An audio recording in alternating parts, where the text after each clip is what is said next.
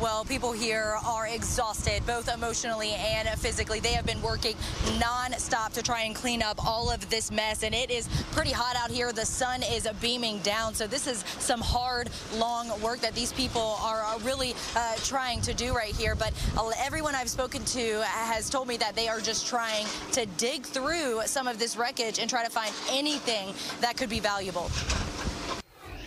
It sounded like two freight trains colliding each other. Paul Bathurst was a few blocks away when the tornado hit. I was in shock. He came home to find this. I lost half of my life savings right here. Yeah, I lost probably $30,000 worth of stuff. Lost a lot of money, a lot of valuable stuff. All my family pictures.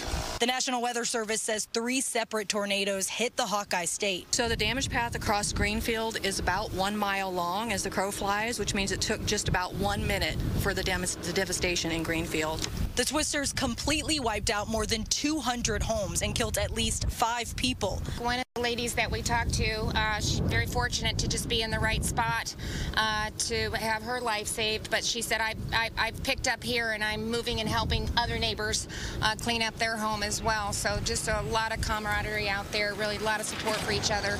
The FEMA director, Deanne Criswell, says it's been a rough spring for people here in Iowa.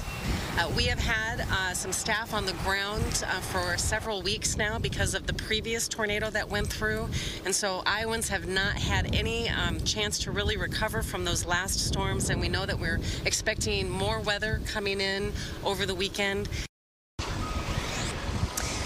We could see that severe weather after midnight tonight, so it's going to be those early morning hours where we could see more strong weather here. And people here are just waiting to figure out whether or not FEMA is going to approve the presidential disaster declaration or not. In Greenfield, Mills Hayes, Fox 32 Chicago.